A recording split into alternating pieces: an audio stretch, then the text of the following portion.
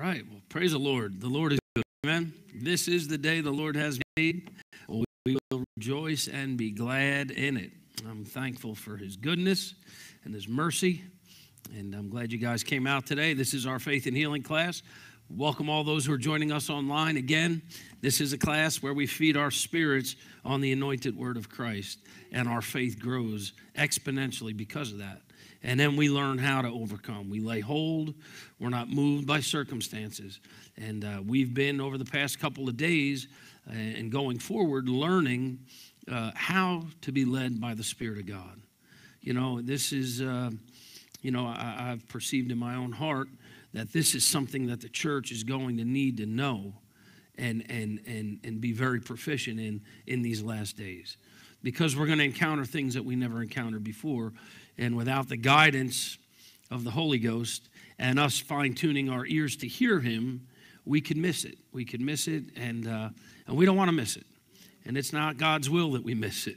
It's his will that we walk in the fullness of every blessing that he's promised to us in his word. So that's what we're endeavoring to hear from the Spirit about and learn in these classes. So get your Bible, get something to take some notes, and let's pray together, and let's release faith that for anointing, for unction, and for revelation knowledge to be imparted to us as we touch this morning. Heavenly Father, we thank you for the opportunity to study your word. Father, your word is life. It is truly an anchor to our souls. It grounds us, it tethers us in the storms of life. And when difficulties come, we have your holy word, Father, and you always honor it. And Father, we recognize that power is available always. We release faith to plug into that power and receive what you have already provided for us. And so as we study this today, Father, I ask you for unction, for anointing, Lord, for revelation knowledge and impartation of truth. Lord, give us ears to hear, hearts to receive. Holy Ghost, we look to you. We yield to you. We recognize you. We acknowledge you. You're our advocate, our helper, our quickener, our strengthener. We ask that you teach us today. Show us. Open the eyes of our heart that we could see clearly and apply these principles to our lives. We want to hear from you, and we want to learn how to instantly obey. And Father, we thank you for it. May you bring glory to yourself in this, and may people be brought into a closer relationship with you, and those who don't know you, may they see you in this and desire that. And we thank you for it in Jesus' name. Amen. Amen. Glory to God. Well, let's start off. I get into preaching right away, and then we don't do our scriptures that happened yesterday. But so let's do that this morning. I want to read our Ephesian prayers, right, and then the one in Colossians. And we know this isn't a ritualistic thing. It's not a religious thing. It's a faith thing. It's speaking God's word. It's confessing his word. And confession is saying the same thing, right? So is it important that we say the same thing that God says? Yes, that we agree with him. Do we have to understand it to agree with him? No, we don't. That's what faith is all about. We do it because we trust him, and we do it in faith. So that's why we've been reading these scriptures, and the Lord has been opening the eyes of our heart. He has, and we've been seeing things and receiving revelation knowledge. So let's do that again today in faith as we pray these prayers together. Ephesians chapter 1, beginning in verse 17. Paul is praying here. He says, I pray to you, the glorious Father, the God of my Lord Jesus Christ, that you would give me a spirit of wisdom and revelation as I come to know you better. Then I will have deeper insight. I will know the confidence that you want me to have and the glorious wealth that your people will inherit. I will also know the unlimited greatness of your power as it works with might and strength for me, a believer. You worked with that same power in Christ when you brought him back to life and gave him the honored position, the one next to you, the Father, on the heavenly throne. Jesus is far above all rulers, authorities, powers, lords, and any kind of government, and all other names that can be named, not only in this present world, but also in the world to come. You have put everything under the control of him concerning the church. You made him the head of everything for the good of the church. The church is his body and completes him as he fills everything in every way. Glory to God. That's happening for us, isn't it? It is happening for us. So let's flip over to Ephesians now, chapter 3, beginning in verse 16. Beginning in verse 16, and we all know that that this was not written. It all flowed together, not written in chapter and verse, but for our benefit, it helps us. So I could tell you to go to Ephesians chapter 3. So Paul, again, he's praying here, beginning in verse 16. He's saying, I'm asking you, God, to give me a gift from the wealth of your glory. I pray that you would give me your inner strength and power through your Spirit, that Christ will live in me through faith. I also pray that love may be the ground into which I sink my roots and on which I have my foundation. Is it important to walk in love? Is it? It's vital. You know, we've taught on that, but it is so important that we walk in love. Unconditional, the God kind of love. Because our faith is how we receive from God, right? Through our faith. But our faith works. It's powered by our love. So it's important that we walk in love. And it's important, and I'm saying that right now because it's important to not allow a heart of bitterness grow in us, even concerning the things that are taking place in the world today. You know, it's easy for us to become critical and judgmental because most of what we're seeing violates our own conscience. But we cannot grow bitter towards that. We need to channel that opposition on our knees in prayer and seeking and praying. And that's, I don't know if you remember this, but I want to say this several months back. The Lord, and I even taught a little bit about it, but the Lord spoke to me about, as believers, we shouldn't even be discussing what's going on in the world. I mean, if we want to be really scriptural about it and be, sticklers for the word, we shouldn't even be talking about those kind of things. Peter told us, Paul said it in Timothy, that these things shouldn't even be mentioned among believers, but rather humble ourselves, pray, seek God's face, and He'll heal our land. So, that translates into walking in love to one another. You know, I believe that the greatest tool that the enemy uses within the church or the body of Christ is division, strife and division over little insignificant things that we allow our flesh to get offended over. And it takes discipline and it takes practice, but love never fails. So if you never want to fail, walk in love. Walk in love. Walk in love. Does it seem like someone took advantage of you? Are we being mistreated? You very well may be. But let me tell you something. Justice and vindication comes from God. And at the right time, it'll work out on your behalf. But if you'll stay walking in love, your faith will work. Your prayers will be answered, right? And the enemy won't be able to get a foothold. Because with strife, the Bible says, is every other evil work. You know, you get strife in a church, and you won't see a move of God, no way, shape, or form. You know, it's nothing but division, confusion, and every evil work. And, that's some of the main things that as a pastor and learning these principles, we can't allow strife. We cannot allow strife. And in fact, if you see it, you need to call it out.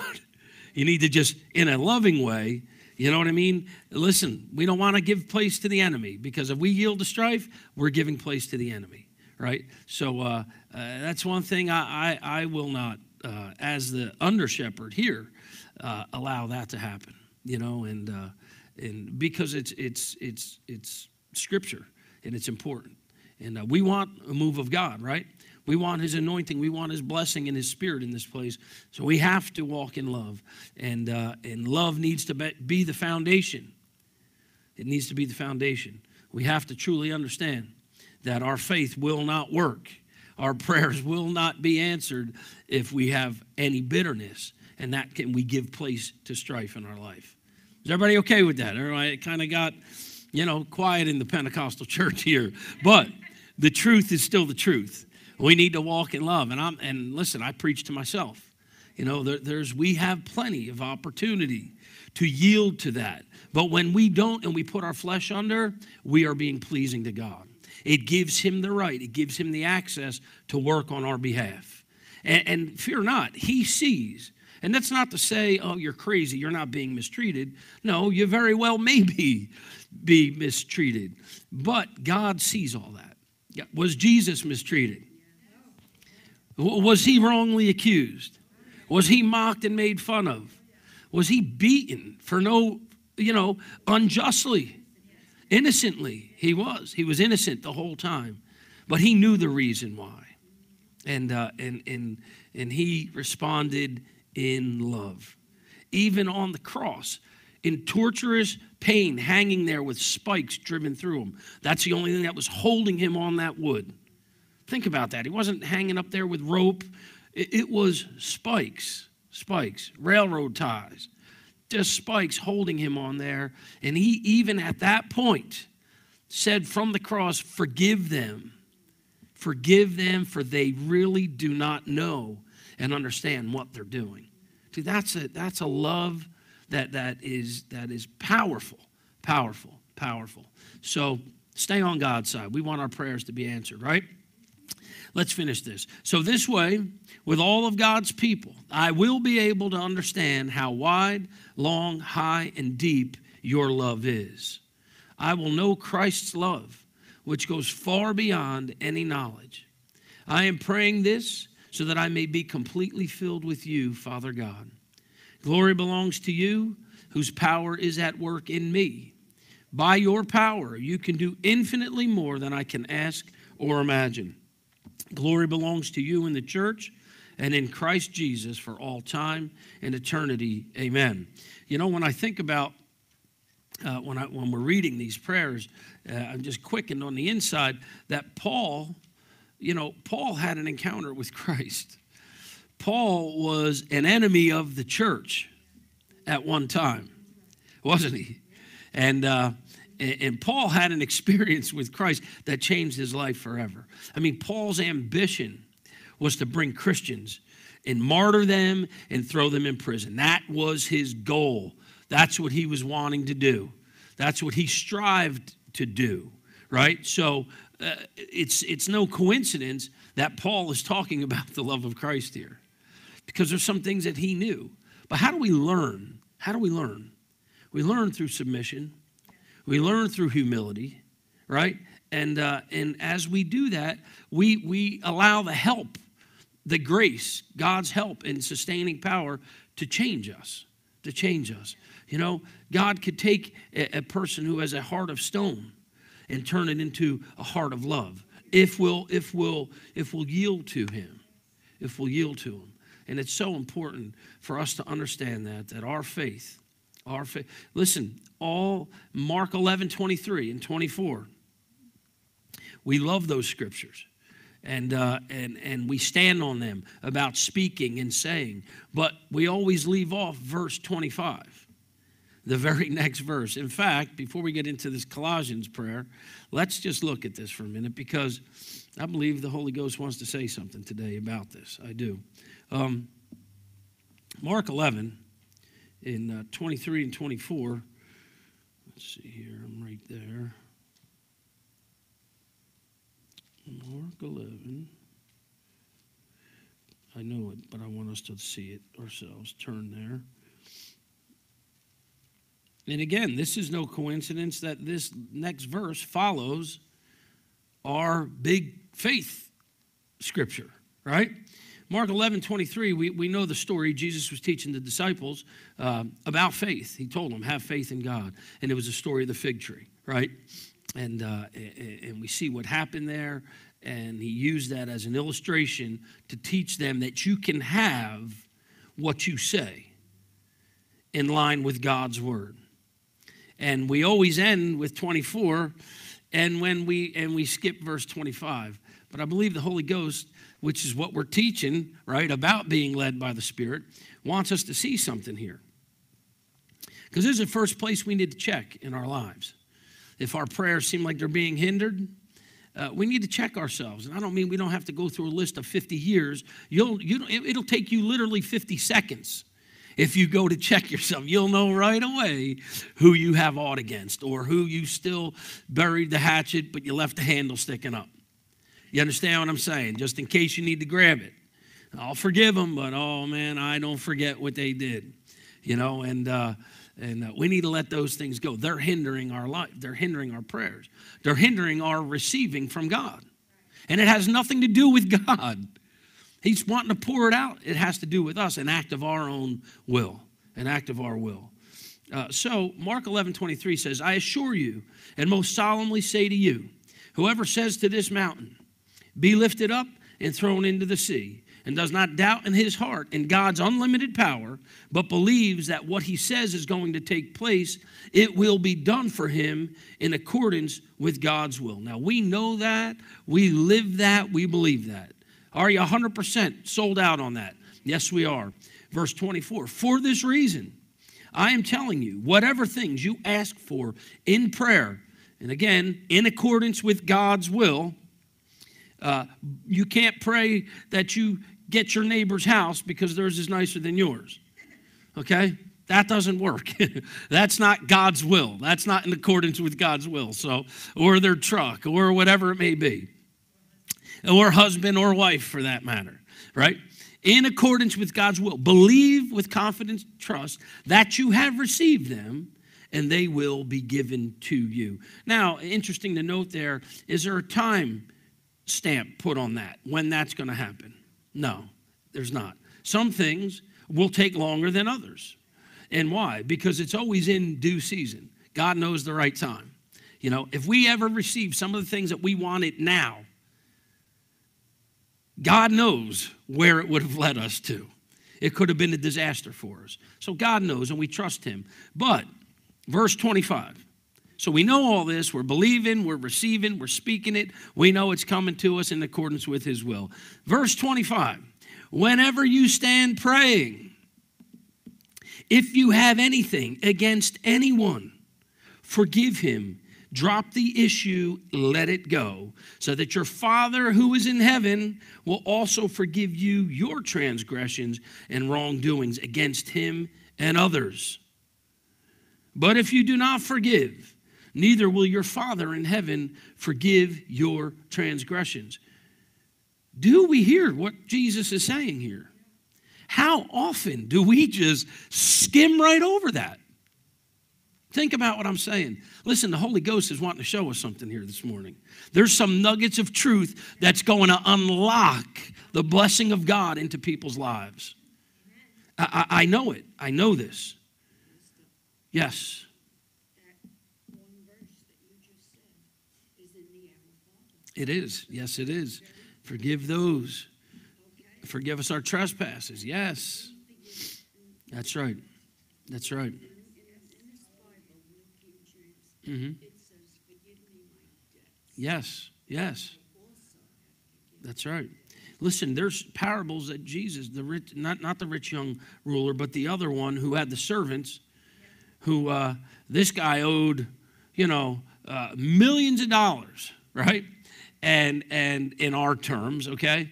And he went and pleaded with the master, saying, look, please, forgive my, I don't have it. I'll work to do whatever I can. And the master had mercy on him and compassion and erased his debt for him. And then this same guy went and dragged his friend in who owed him $5 and said, take everything he had. And his friend pleaded with him. He said, man, please, I'm in a bad way right now. I'll give you the $5. He's like, no, take everything he has, throw him in jail till he pays me. Do you see such a heart of bitterness? And this is exactly what Jesus is talking about. This is exactly what's talking about. And unfortunately, we don't tie it into verse 23 and 24. We end at 24 and think, woohoo, I could have whatever I say. And people are not having close to what they say. Because Jesus specifically. Now, why? Why? This was inspired. He was being led by the Holy Ghost. Why, after he goes through this whole discourse, teaching them about faith, The whole chapter, the beginning, was a faith lesson, an object lesson. He spoke to a fig tree and it withered up. He tells them, have faith in God. You can do exactly what I did. But then here's the qualifier that we leave off. We leave off. The qualifier is this: whenever. Wasn't important. It had to be important.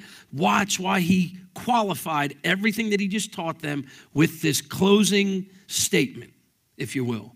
Whenever you stand praying, if you have anything against anyone, if someone has wronged you and you just have a hard time letting it go and you're having a hard time getting past it, if people have done you wrong, if you have done others wrong and you're hardening your heart saying it's not my fault, it's just the way it is.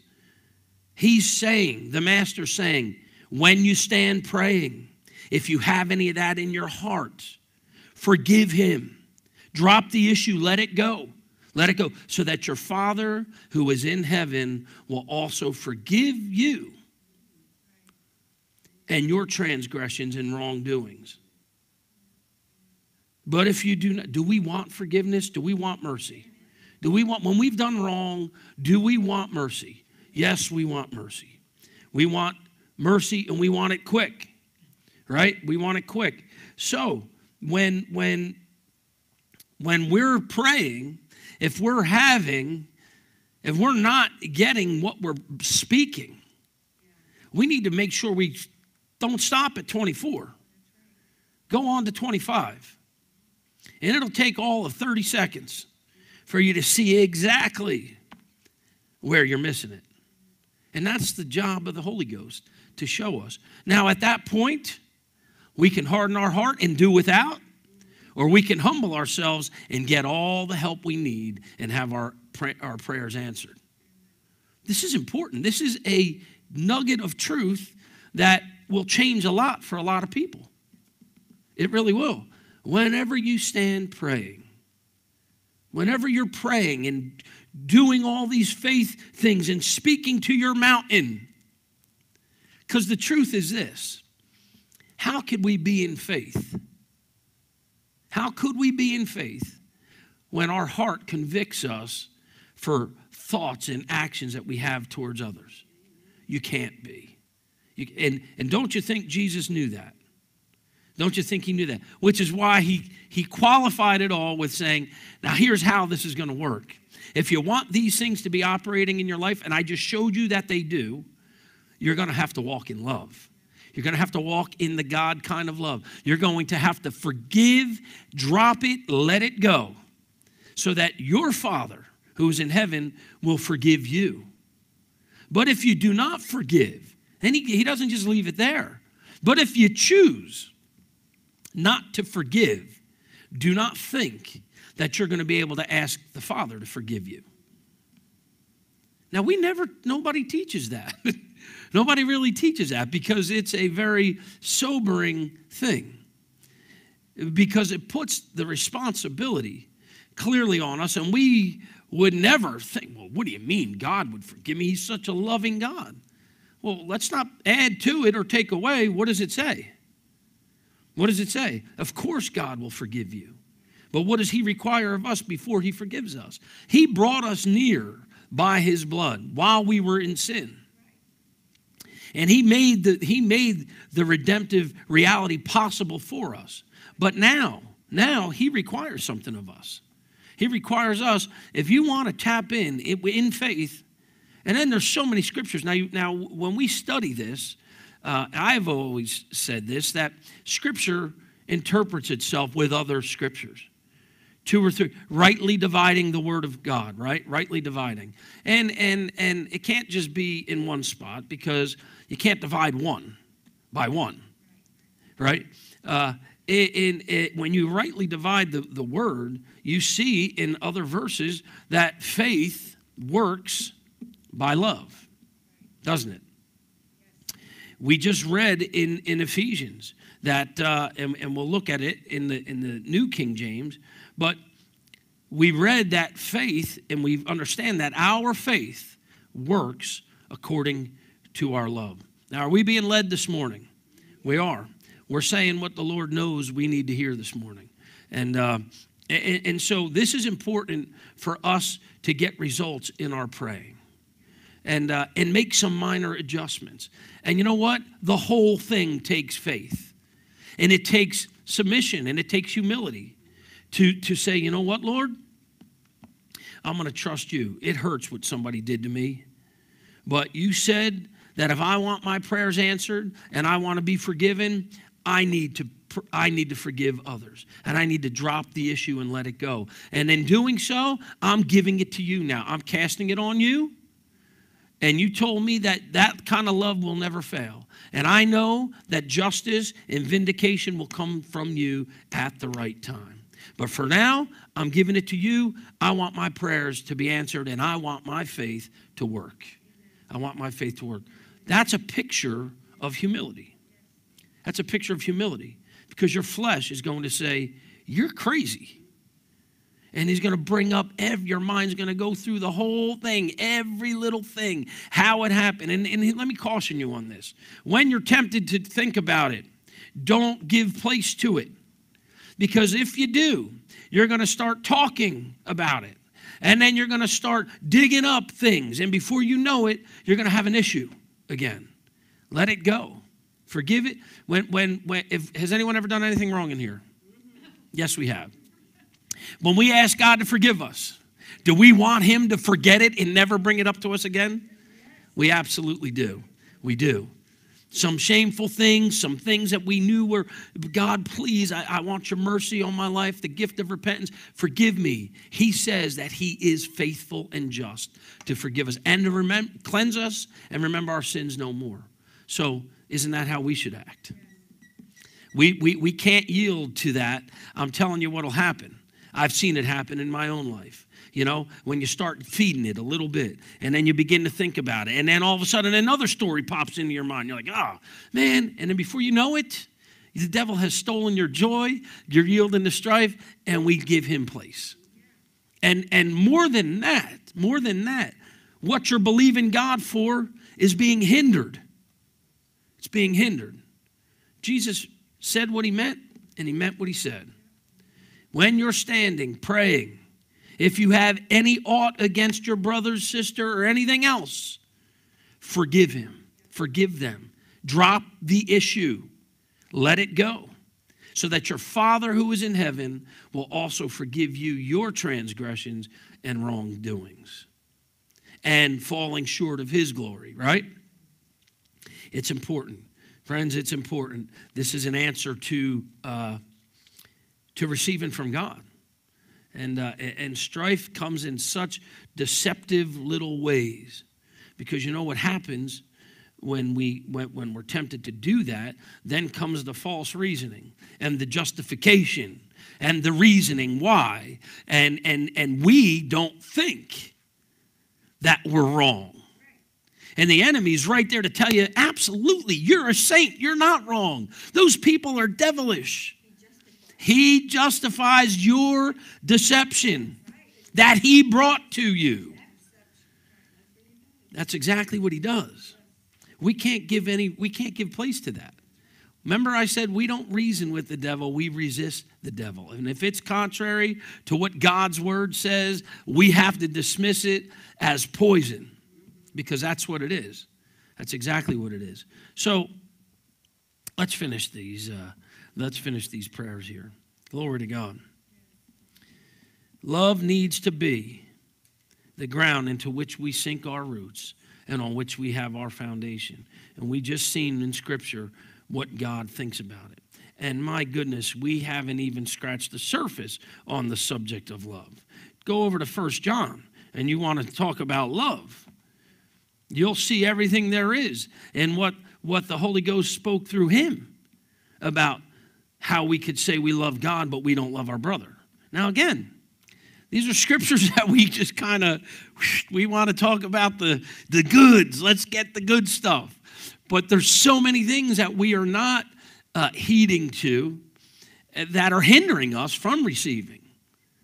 You know, and they're minor adjustments. And the biggest adjustment to be made is an act of humility. An act of humility. You know, being humble. Being humble is not a weak characteristic. In fact, it's one of the strongest character traits a person can possess. Proverbs tells us any fool can run his mouth off and blah, blah, blah, blah, and an argument and ensues and insist on their own way. Fools, that's what fools do. But he said, a wise person, a strong person knows how to possess themselves and keep their mouth shut when they are being wrongly accused or wrongly talked about or any of those things.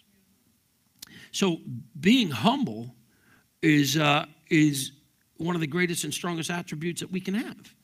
Humility. I mean, what does God think of pride?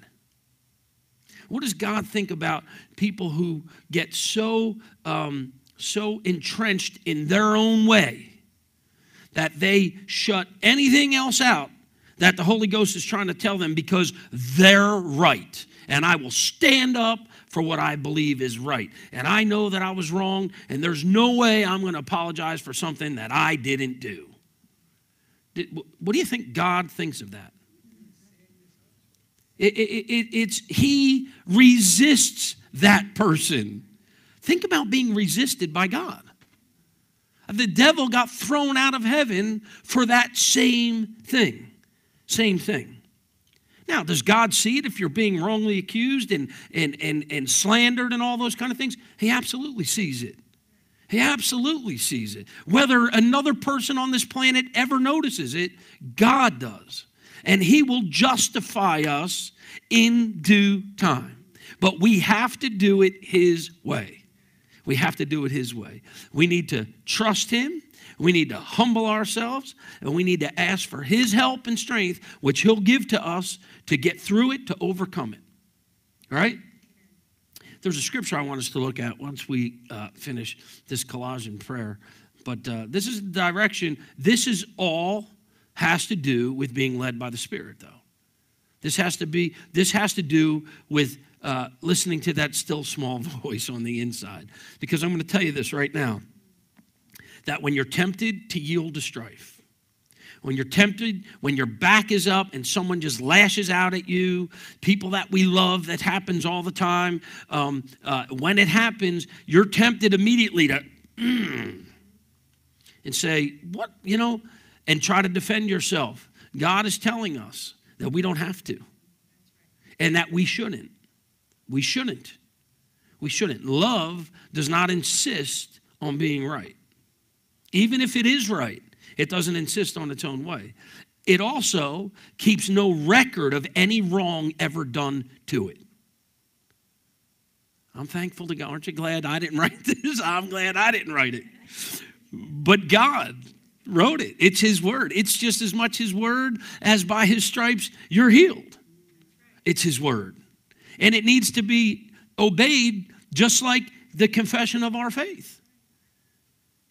And we're foolish and deceived if we think that we can circumvent those things and still speak his word in faith. But we can't pick and choose what we can obey and what we need to obey and what we don't want to obey. The Bible says that those who are guilty of one point of the law, in one point. And of course, we're not under the law anymore, but we are under his grace and his help, and we are to obey. Right? He told us that. But if we break one point, you're guilty of the whole thing. So it's important.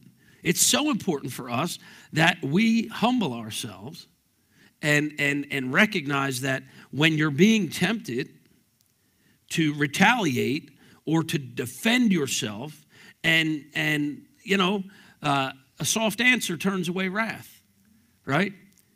But how many know that sometimes even a soft answer will not diffuse another hot-headed person? So what do? You back off and you walk away and you go pray.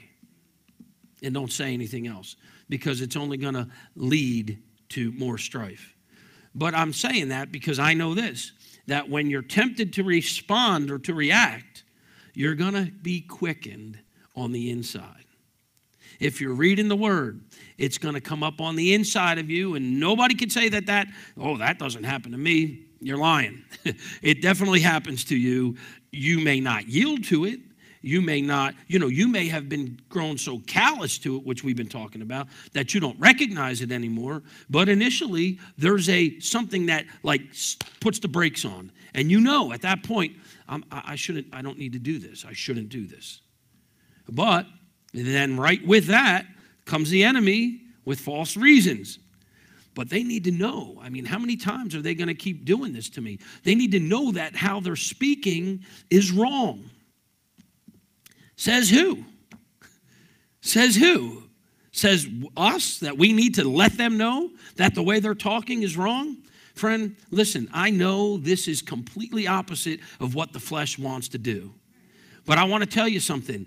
You cannot figure out spiritual things in your natural mind. They supersede that. And we are either going to believe God and we're going to trust him with everything, or we're not going to trust him with any of it. That's honestly what it comes down to. We cannot reason. We cannot reason in our mind and say, well, you know what? They've done that 50,000 times to me. And I think now is the time that I need to tell them. Says who? What does the word say? Now I know. I know people are thinking, are you serious? Yes, I'm very serious. I'm very serious. I'm not telling you what to do. Choose what you want to do, but I know what I'm doing. And if I want to have the blessings of God operating in my life, I'm going to do it God's way. I'm going to do it God's way. I can't follow blueprints for something else and expect to get what God said is going to show up. Right? You have to yield. You have to yield. Is the Holy Spirit doing that for our benefit when he quickens us? Yes, he is. Is he trying to bring us to a better place? Yes, he is. Is he trying to speed up the recovery in your life? Yes, he is. Yes, he is. Is the enemy trying to make it harder for you? Yes, he is. Is he trying to make it longer? Is he trying to make things worse for you? Yes, he is. Yes, he is. And is worth letting someone know that they're wrong, which they're not going to agree with you anyway, and they're probably going to do it again? Is that worth forfeiting obedience and blessing from God? No way, no how. It's supernatural, friends. It's supernatural, but it's doable. Because if it wasn't, it wouldn't be in his word. It wouldn't be in the word. We have to listen, follow what he's saying, and obey it. And obey it. And so let's read our Colossians chapter 1. But humility, this is an act of humility. This is an act of humility. And we know that God gives his help and grace to the humble. Doesn't he? I want all the help I can get. I don't want to be resisted by God. Colossians chapter 1, Paul's continuing to pray here. Beginning in verse 9, he says, "For this reason, I have not stopped praying about this. I ask you, God, to fill me with the knowledge of your will, your word, through every kind of spiritual wisdom and insight. I ask this so that I will live the kind of life that proves that I belong to you, Lord. Then I will want to please you in every way as I grow in producing every kind of good work by this knowledge about you.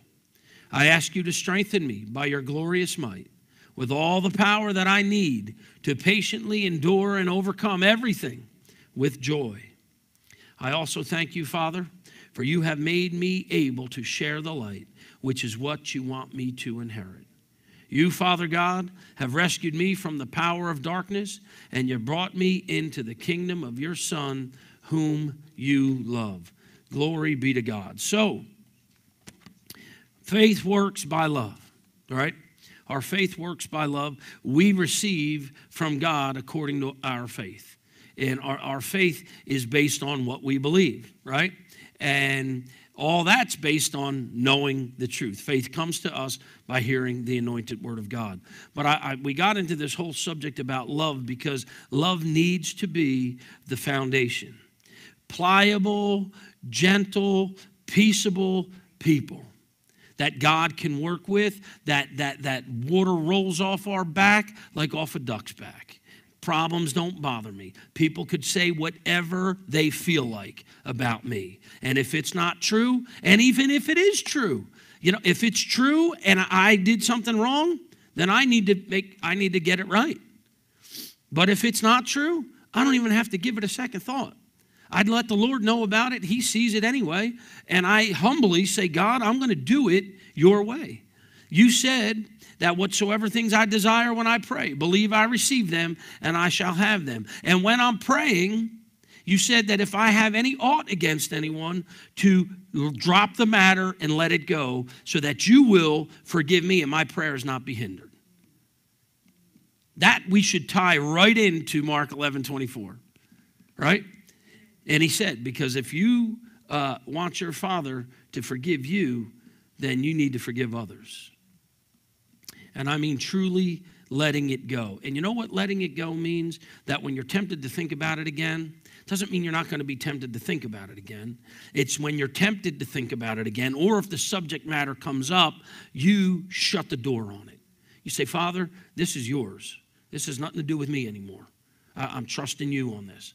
I trust you, and I know that love never fails. And I know that my faith in receiving from you is powered by my love. So I thank you that the love of God is shed abroad and quickened to me in my heart by the Holy Ghost. By the Holy Ghost. Now, I can't believe time slipped away already, but we started this. If you're tuning in for the very first time, we started all of our messages. If you go to our website, abundantgracechurch.com, you can view all of our services, our Sunday morning services, our Wednesday evening service, and of course, all our faith and healing class. I would encourage you to go back. We started now on the subject of being led by the Holy Spirit. And it's important because we've led up to this point where we're at today, and how the Lord is quickened to us that in these last days we need to hear his voice. And we are his sheep, and he said, my sheep always hear my voice, and they follow it. And they follow it. They follow it. He goes on to say, they're not going to follow the voice of a stranger because they don't recognize that voice. But again, we have to train our hearing to recognize his voice so that we're not deceived by the voice of a stranger.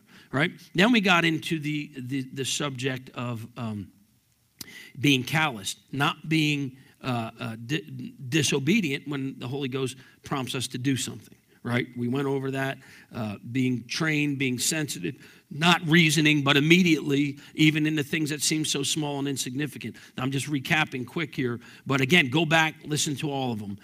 It'll help you, and it's going to help you in your walk now in these last days for sure.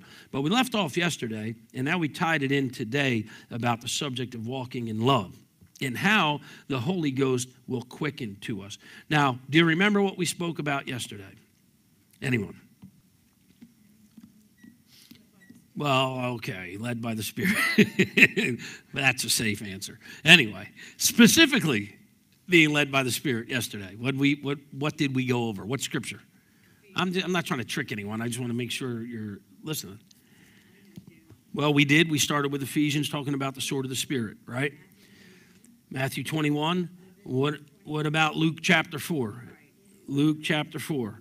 We read about how Jesus, while he was being tempted in the wilderness, used the sword of the Spirit, which is the word of God, right? When Ephesians 6:17 says, and take up the sword of the Spirit, it says, which is the word of God.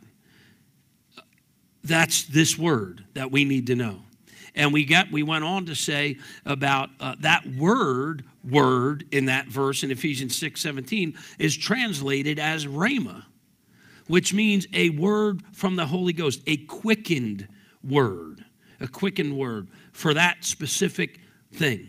And when we read through Luke chapter 4, we saw how the enemy came to tempt Jesus, and how Jesus every time received a rhema word, a quickened word that came up, and he said, it is written.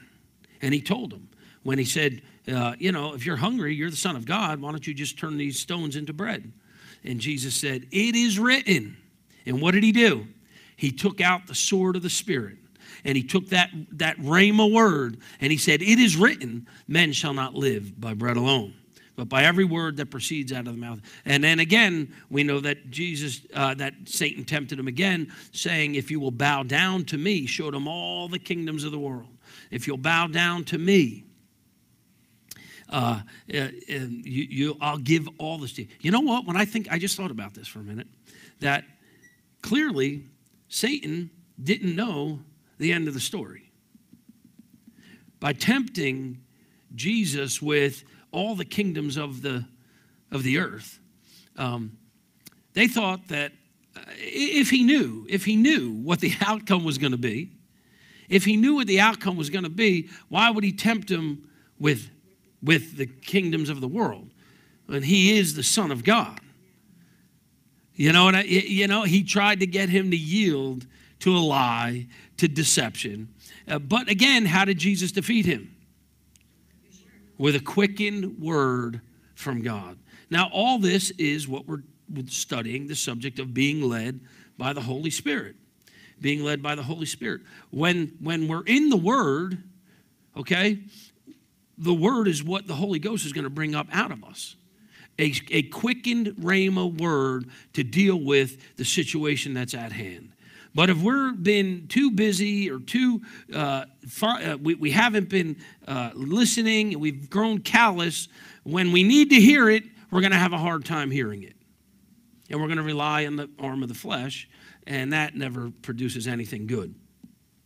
But Jesus, and I was showing us this, had a rhema word. And he said, you'll worship the Lord your God and him only. Right? And him only. And then he says, goes up to him and he says, well, if you're the Son of God, then why don't you throw yourself off the pinnacle of this temple? And the devil quoted scripture to him. He quoted Psalm 91. He said, because doesn't it say that he gives his angels charge over you and they will gird you up and protect you? And so what did Jesus say? Again, another quickened word. He said, it is also written, it's written, that you shall not tempt the Lord your God. And then it says the enemy left. But do you see the battle went on there? If the battle went on, and it happens with us too, but as we continue to use the sword of the Spirit, God's word being prompted and quickened by the Holy Ghost. Remember, we said yesterday, he's our advisor. He's here to do that job for us, to show us exactly what to do and how to do it. But we need to be sensitive, and we need to be quick to obey it. But as we take the sword of the Spirit out and use that, we deal that fatal blow to the enemy in resistance, and he flees. And then he tries to regroup and comes back some other way. But we continue fighting the fight of faith. We continue listening and yielding to the Holy Ghost when he quickens us and prompts us to do that. And today we spoke, and we're going to close now, but we spoke about that subject pertaining to walking in love. Because he'll also quicken you the same way to walk in love, to not yield to strife. When we have opportunity, and this happens all the time, when we have the opportunity presents itself to yield to that, we need to look on the inside and trust God instead. Follow what the Holy Ghost. There's another story in the Bible that comes up to mind just now about how Jesus received a quickened word from the Holy Ghost concerning the situation at hand. And it's the story of the woman caught in adultery. Right? And I just thought of this because Jesus spent a lot of time in prayer, communing with his Father. Right? We are to do the same thing. And when we do that, it causes us to be more in tune to him. And as we pray in the Holy Ghost, it makes us our hearing that much more fine-tuned to his voice. But when the woman was caught in adultery, and we know the story, and they said, "What do you say? The law says that blah blah blah blah blah." Now, Jesus didn't just spout something off to him, did he? What does the scripture say? What does the story say? He stooped down on the ground and he started writing something in the sand. He was getting a rhema word. I believe so. I believe so. And he stood back up and he said, yes, that's right. That's what the law does say that. But I say to you, he here who's standing here today to condemn this woman that is without any sin in their life. Anybody here without sin, you can heave the very first stone. And they all looked at him like, are you kidding me? Now, who can argue with that? Because they all knew their sinful, evil, wicked ways. But do you see how a word from the Holy Ghost can change a whole situation? And that's what's so important. Then he stooped down again and he wrote again. And as he looked, all the accusers, they all dropped their stones and walked away. And then he looked at her and said, daughter, where's your accusers? And he said, you know what? There is no one here to accuse you. He said, and I don't accuse you either. But then he said, go and sin no more. Go and sin no more. Right? And that's a whole nother teaching in and of itself, but very important, very important. But I just shared that with you, and we can close with that. We're going to pray. Because the importance of being led by the Spirit. Jesus taught precept and example of how to do it, right? And we see that in Scripture. And if he can, so can we. And if we will, we'll get the results that he gets. It's not a matter of, we got to work up to this thing. It's a matter of humility, submission and humility to God, to trusting him, to remaining sensitive to what the Holy Ghost is leading us to do. And, and then I think of another story just now in Scripture that, and that's the Holy Ghost, that about the centurion. The centurion, what do we see in that? We see humility. We see humility in that whole story. In fact, the subject, and I've taught on this before, the subject of faith is not mentioned until the very last verse. Now, people think that's a story of faith, when it's really a story of humility. But you cannot separate faith and humility, right? Because it takes humility to trust someone else's leading, doesn't it? The enemy will want us to think that we know better. We don't know better. We don't know better. We may know better than some people, but we don't know better than the Holy Ghost. So we need to, and I'll end with that, we need to practice, train to hear and obey the voice of the Spirit of God on the inside of us, the Holy Ghost. Amen? And I've given us principles how we can train ourselves to be more sensitive. And the number one way is obey every time you hear it. Every time you hear it. And it'll become a habit of listening to it and obeying it. And man, we'll eat the fruit of that. It'll be wonderful. It'll be wonderful. Let's pray. Heavenly Father, we thank you for your word today. Lord, we thank you for quickening to us your rhema word, Father. A quickening, powerful word that has taught us today, that has brought light and confidence into us, Father. We thank you that we're not just hearers, but we're doers of your word. We're doers of your word. And as we do it, we get the results that you promised us in your word. But we hold fast to our confession of faith, and we live this life and walk it out in faith according to your will. Father, we'll walk in love. We'll commit to following hard after you. And we trust the Holy Ghost to quicken us, to lead us, to strengthen us, and to show us the way. We ask for your help, Father, as we humble ourselves. We receive your grace. Father, may you bring glory to yourself. You deserve all the praise, all the honor, and all the glory, both now and forevermore. In Jesus' name we pray. Amen and amen. God bless you guys. Thank you for tuning in. Thank you for coming out. Remember, tomorrow we'll be back here again at 10:30 for our Faith and Healing class. Have a great afternoon.